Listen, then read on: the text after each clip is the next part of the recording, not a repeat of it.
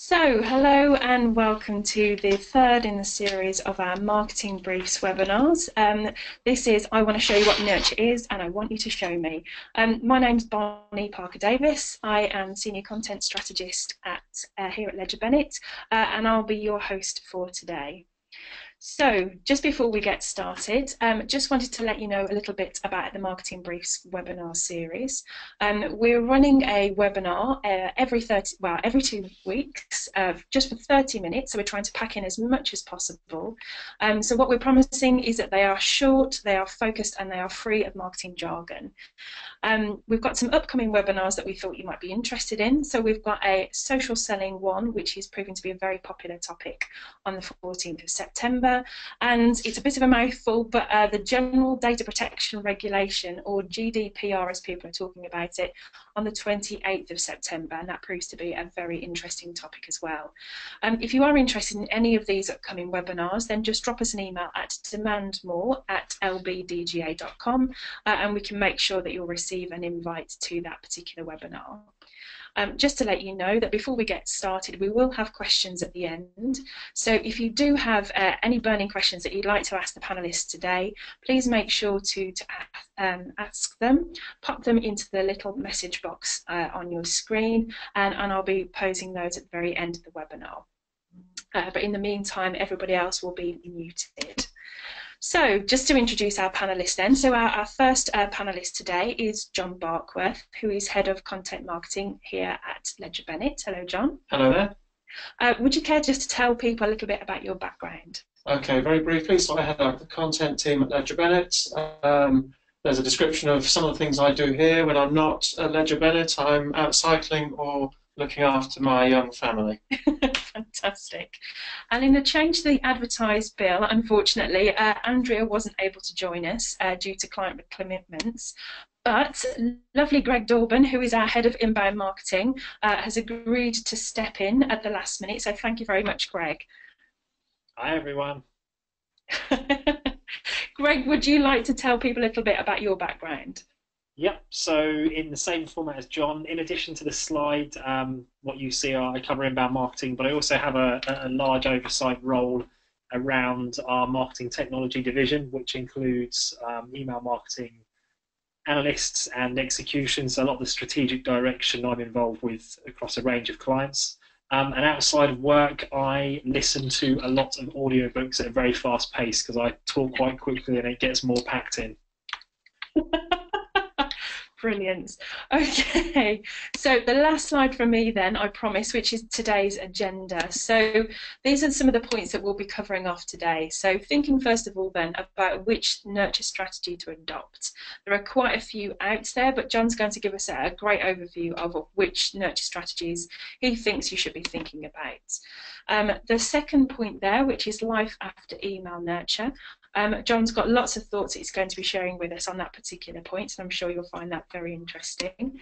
The third one then is absolutely looking at developing a framework. So both of the guys here will be talking about how to do that and giving you some tips and techniques and things to think about. And then the fourth point there is about lead recycling. So again, you've invested a lot of money in getting those leads in the first place. So if they perhaps haven't worked out the first time, what do you do with them? So, guys, over to you. Okay, thanks, Bonnie. No pressure then in not many minutes, and I think that's the key thing here. We are going to be quite quick-paced through the topic, so please do ask questions, message through questions, and challenge us at the end. So, I think before we start, let's have a look at really what a nurture strategy doesn't look like. So, it isn't sending out a monthly newsletter. However, a newsletter could form part of a nurture strategy.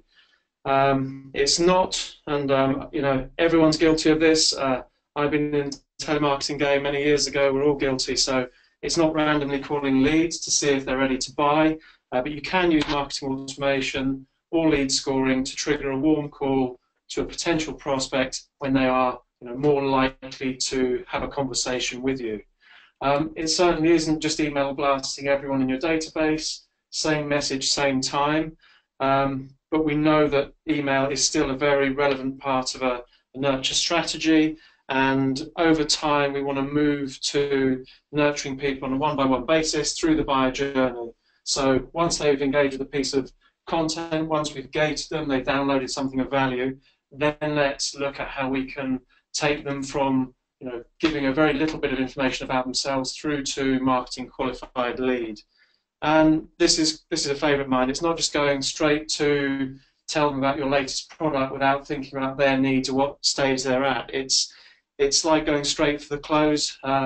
If you're on a first date, you wouldn't just talk about yourself and then hope to go home for coffee. You need to listen to their needs, understand them, build a relationship over time, and that will put you in the best position to sell at the end of that. Are we in the right webinar, John? Is this dating tips now? No, we can do that in a separate webinar. It's been a long time, but we can try that. I'm sure it'd be very good, very useful. Just to put it back to in a bit of context from Marketo, this is really summing up what they say about the lead nurturing process. So it's building a relationship with relevant people over time and taking people through sensible stages of the buyer journey at their pace when they're interested and ready to move forward. So Bonnie mentioned earlier about which nurture strategy to adopt.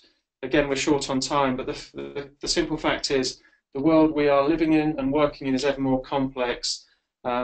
People are engaging in different channels, internet, social media, smartphones, 24/7. So there's a less of a distinction between work and life, and it's more and more blending together. So you're on LinkedIn at 10 o'clock at night looking at a few things. It might be Facebook first thing in the morning, or whatever the preference. So companies now need to create relationships with buyers over time, building trust and advocacy. And the challenge is really, how do you do this at scale? How do you get it right?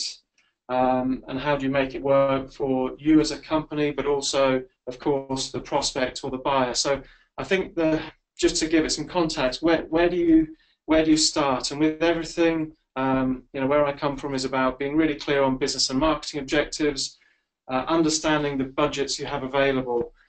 The audience is key here, and I'm constantly banging the drum in the business about how we understand. Do we understand the audience and the persona? And we've run a lot of persona workshops over the last year or two to help companies understand who their buyers are, from the buyer's point of view, from the internal sales point of view. What are their drivers, their pains, what are they looking to gain?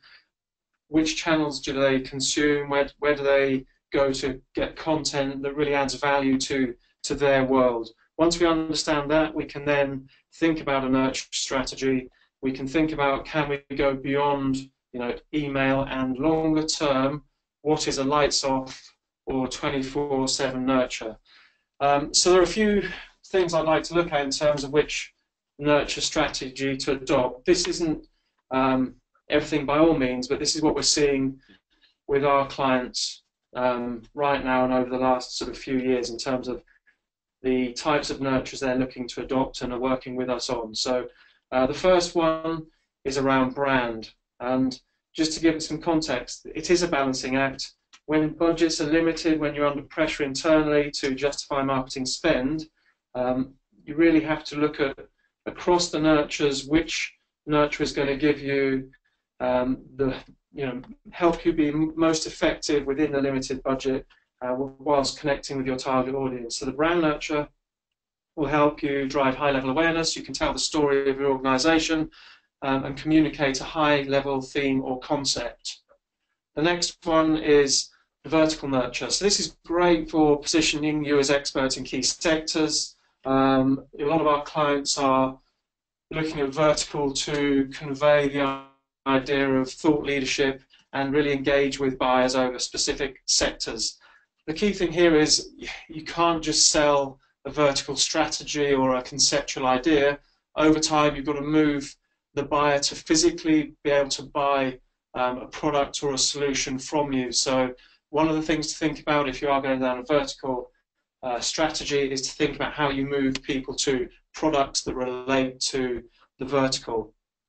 My favourite, the third one, is persona-based nurture. So how do we demonstrate real understanding of their pains, their challenges, and initially really nurture and create messaging and content that relates to their pains, sharing that content, and then over time, again, move them from discovery or education and then through into solutions that can support those challenges. Finally, eventually, we want to get them to a place where they consider you as a vendor to help them with the sort of last mile of their problem.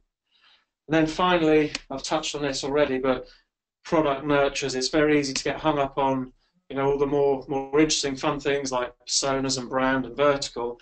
But ultimately, we want to get buyers into some form of product nurture. Now, the advanced companies are actually, connecting these 4 nurture streams in actual fact. So if I come in from social media, Greg will talk about, but into a product nurture, I can move up into brand, or others are coming into brand and moving through the ecosystem down towards product. So there are lots of different ways of doing it, but again, it comes back to your objectives, what clients and buyers need, and thinking about the buyer journey and nurturing them over time from education to marketing qualified lead. Yeah, and just on that, John, as well, I think that's a really important point around complex businesses, portfolio businesses that sell products and solutions. One of the challenges around how we construct nurtures is normally an internal alignment piece. So if you're trying to connect these together, understanding that they don't operate in discrete fashions, and actually the personas or the buyers or the prospects or the customers that you're trying to actually engage and communicate with, they don't really care whose budget it is, what industry you're planning around. They only want to know what's important to them. So it can't be something that's treated in isolation with 5 different business groups doing 5 different things. Someone needs to understand how this is going to join together, and from a user perspective, how that journey is going to work over days, weeks, months when you try and engage with them through various nurture strategies. Cool. No, good perspective, Greg. Thank you. So, is there life after email nurture? Good question. There's loads of debate on this. You find loads on the forums and so on. But the fact is, email marketing is still an important part of nurture and digital marketing. A lot of people think that email marketing is core to their business, and that's not our stat. That's Salesforce. It does have a really good ROI across the channels, but we can make it more effective. By nurturing people sort of on their terms when they're ready, we can make email more effective. But it isn't just. This shouldn't just be about emails, especially when the discussion and the pressure is all around email performance, click-through rates, and so on. And especially when email nurtures do take time and effort to build. So a lot of the discussions we're having now is around, okay, how can we launch quickly? What is the minimum viable marketing? How do we start with social, learn, measure, understand performance, and then build email nurtures that we know are going to resonate with the target audience. So we just need to make sure that it's the most effective tool it can be, but thinking beyond the email and sort of avoiding the dreaded delete button. So we need to think about the entire journey and the other touch points that are available to us to nurture people. So I'm going to cover a few different elements, and Greg, jump in to give your sort of more technical perspective. But the big one here is remarketing, and this is all about nurturing people that you can't necessarily convert immediately into your own marketing automation platform. Creating targeted banners which are served to the right people at the right time based on their behaviour and the context they're in. And Greg, you might have a more technical take on this if you want to add in. No, not necessarily technical, but I think just the thing to factor in here, a couple of years ago, remarketing was almost exclusively web banners. We've all seen it in our consumer behaviour, but now we actually have the ability to retarget and remarket in various platforms. So Facebook has capabilities, Twitter has capabilities, LinkedIn has capabilities. So all of a sudden you can deliver messages consistent across a range of platforms, not necessarily just email, and that has all implications about tone, style, language, and how we actually engage with these buyers in different platforms, not just email. So that's the big shift I've seen over the past few years here. Cool, thank you. So the next one is social media. There is so much here to cover. It's an entire webinar itself, but I think what we're doing here is we're trying to get really intelligent about communicating with key contacts or key accounts that are in our nurture. And I think you've got soft telephone call come up next. Let's just open them all up so everyone can see all 5. But really, we're using social, LinkedIn to really get, look at intelligent social selling, relevant one-to-one communication, looking at patterns across the accounts that are engaging with us in our sort of marketing automation platform. So the soft telephone call, this can work. So clients we're working with are using information out of the marketing automation platform and the nurture to trigger a courtesy call at the right time. So it may be that the buyer has downloaded an asset or a tool 3/4 of the way through their nurture, and we're not going in for the hard sell here. We're just calling up, seeing if they've got everything they need, anything else they want or can help, and then put the phone down and let them move on until the lead score reaches the relevant point. Direct message or letter, and you could argue it's been forgotten over time, but I'm seeing more and more that we need to try and stand out in the noise, and that might be, understanding who our really warm prospects are, who are engaged, and then use something that's very personal, very tangible to invite them to an event, to really stand out on their desk in the office, and that can be a letter, a direct mail, it can be a range of things. Finally, there's always challenge here from the field sales teams and the channel. How can we get in front of people? The free audit is a great way of nurturing to do this, so it gives the opportunity to go in face to face to discover more about their business and their problem, and another touch in the overall nurture journey. So that's kind of it from me. It's been very quick, but now over to Greg, who's going to talk more about developing a nurture framework that goes beyond this. Yeah, and this is one of the things that John sort of alluded to. It's not just always a case of engaging with prospects. So when lots of clients talk nurture, most of the time they're talking pre-MQL. They're talking how to turn prospects into a point of handing it to sales. And one of the key factors around that is there's a whole range of other nurtures that work beyond that, or even before it, as John said, with maybe potentially even a brand message. But all the way through from when someone actually is passed to sales, how can you nurture and support that sales process through to a point of hopefully close? And if they don't close as quickly as you want, how do you make sure you keep that momentum or re-engagement? And then likewise, when someone becomes a customer, how do you welcome them as a customer, or do you leave that just to an account management or customer service function? So how does marketing support that onboarding of customers? And then also the retention, so cross-sell, upsell type messages, not just prospecting, and then all the way through to retention and advocacy type messages where you may drive more social community engagement or almost use them as influencers within your community. So all of these can be types of nurtures. It isn't just a point of handing it through to sales in the first place and then the job being done. I'm just going to talk through now in terms of how the framework could be developed out and how this can work together.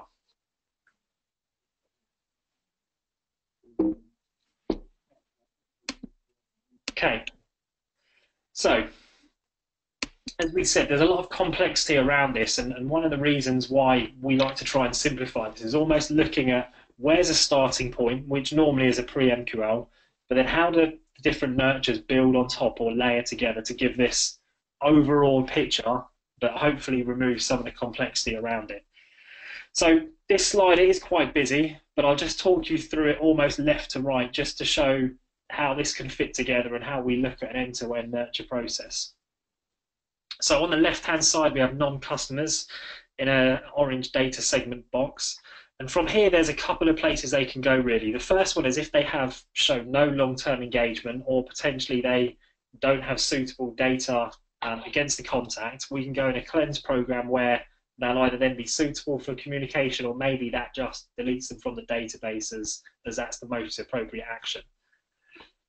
Once we decide that they are useful in terms of communication, fit, potentially profile, then they might move into a pre-MQL. From here, if they're engaged enough, they might move into basically a sales action. So does sales reject that lead? Does sales accept it? And then based on the engagement or the progression of that contact through the sales process, we can have various recycle programs where we look at passive or active, depending on if the contacts progressed at all or if they haven't, or even introducing things like opportunity accelerators, where we know that there is an opportunity, sales are proactively working around it, but what can marketing do to help hopefully convert that quicker or at a higher value than potentially if we just leave it down to sales? How can we influence different stakeholders or decision makers in the organisation? How can we make sure that the prospect we're trying to convert into a sale has the right information so the sales guy doesn't need to do all the legwork manually every time? And especially if this is around a longer tail, not necessarily a high value account. And then also reconstituted, where you may have actually lost an opportunity to a competitor, or it may be something where they're not progressing now, but they know it's on next year's financial plans, or they're building out a business case. You can also recycle that lead and reconstitute it into a program to keep that engagement, so as hopefully when they're ready to buy again, or you can accelerate them to the point of being ready. And as I said, hopefully they become a customer, and then from here there's various different places we can take them. So is it a welcome onboarding nurture strategy around there? Do we have ones where we try and activate through the channel or their suppliers? Or do we look at how we grow the customer value through cross-sell, upsell, and sort of incremental gains around that? So it's really looking at this whole ecosystem of how this fits together. And when you look at John's earlier slides, do we talk by persona? Is this by sector? Is this by product group? You can see how we want to try and simplify this and build it out. But I think the key thing around this is if we don't know what we're building to in the long term, you'll end up with 10 nurtures anyway, and none of them fit together and they don't complement each other. So having a clear understanding of where you ultimately want to go and then building incrementally in there is one of the ways to make sure that you throw a lot less away as you move forwards.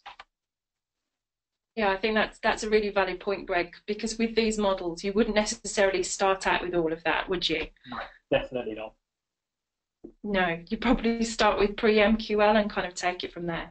You'll probably go through pre-MQL, and then you'll work heavily with sales normally to try and identify where you feel you'll get the best business impact. So going through a prioritization exercise to say, okay, well, based on our current pipeline or our current sales process, we think we will have this many contacts in this part of the nurture, so we can then have uplift or this impact to the business. So there may even be a case where some of the nurtures you never ever build out because they won't deliver ROI, even though from a marketing theory point of view it's a great idea. When you look at some of the numbers in some of the potential pots or buckets, they're just too small to deliver ROI. So there's definitely a prioritization process around them. Yeah, definitely. And then just to really reiterate some of the key takeaways from the last slide, lead recycling is one of the key things that's often forgotten about, and this is really important. One, to help progress buyers through that buyer journey and through that sales process, but two, also to make sure you're supporting and aligned with sales, because you've worked really hard to acquire a lead, you've worked really hard to nurture them through to a point of providing it to sales, and then if you disappear, the majority of opportunities probably won't end up buying in that initial transactional time. So if you look at conversion rates, it may be anywhere from maybe 10 or 30% as benchmarks with a marketing qualified lead that sales closes. This is really all about, well, how can we make the most of that 70% that isn't about to buy now, to make sure we proactively engage them and don't just forget about them because they're not quite ready yet. The other thing that this helps to do is really do some of the heavy lifting and build that trust, because as I said, if you're a key account salesperson, you will focus around the key accounts, and that's absolutely fine.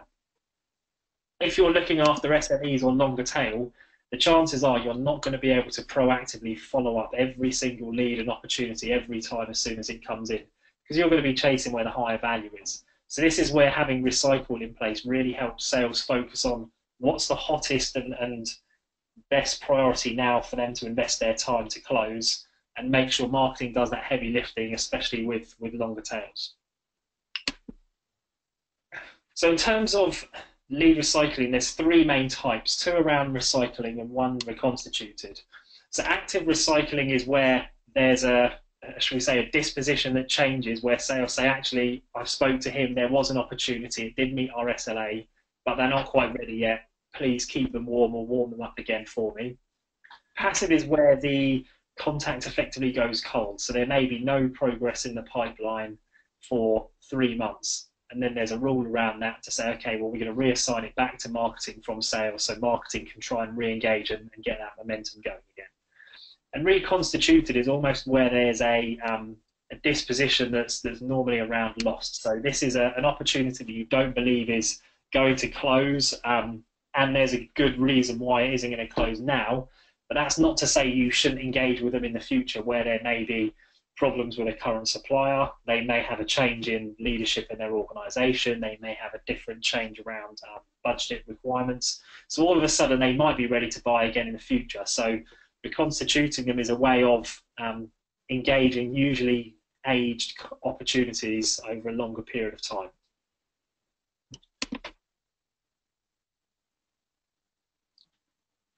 So I think the point is here, actually, if you're following those 4 points, then it's a happy day because you've got so many leads you don't actually know what to do with them.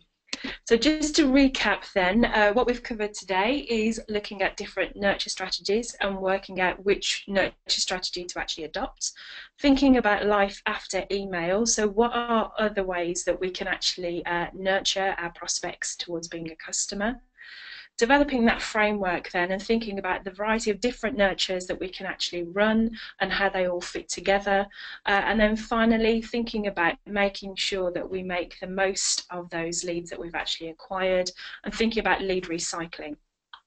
So just moving on then into question time. So we've got 3 minutes left and we have had a few questions come in. So if I pick the top question, which is, what are the key things that you feel we should consider when you're trying to nurture across different countries or regions?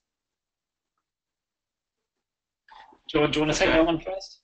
I'll go first for a very quick answer. So the first thing I'd think about is really around budget. So you've got to think about your audience.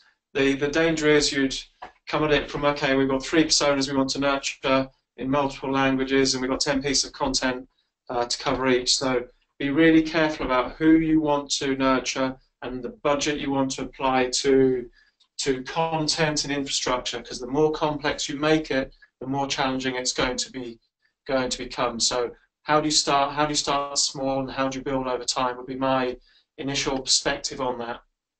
Greg? Yeah, I would sort of echo that. I was going to say simplification. So making sure that wherever possible you're removing variables or removing areas where you may want discretion or change. So anything you can reduce a variable means across 8 languages you've got 1 less thing to manage. And part of that as well is understanding alignment up front with sales, with the regions, to make sure that when you're planning this out, they're going to be happy with the core of what's being delivered, and you can all share and you can all work off the same base, as opposed to everything being independently and duplicated in that effort that goes into it. Fantastic. Guys, I know that there have been other questions that have been asked. To those people that have asked questions, we will come back to you with some responses on those, and we'll message you privately about that. So just to finish off then, in the last couple of minutes, I just wanted to let you know about upcoming webinars that are related to some of the topics that we've talked about today. So Greg and Tim Bone, who is our Chief Technology Officer, I believe, that's his job title, they're talking about the marketing tech stack on the 31st of August. So that will be quite in-depth but also very informative, I'm sure. We've got gating strategy on the 28th of September, so some thoughts about how to use different pieces of content and making sure that you are maximising the amount of people going through those gates. Buyer journeys, which is John's favourite topic. He's smiling. We're looking at that on the 7th of December, so we'll have a deep dive around buyer journeys. And then finally, marketing automation. real big topic here at Ledger Bennett. We'll be talking about that on the 25th of January. That seems so far away. So I just wanted to say thank you for everybody that's tuned in today. We hope you found it really useful. We will be sending out a copy of the recording and the slides from today's webinar. But if you have any other questions or you are interested in any of those topics, then please drop us an email at demandmore@lbdga.com. Thanks very much for tuning in, and we'll speak to you soon.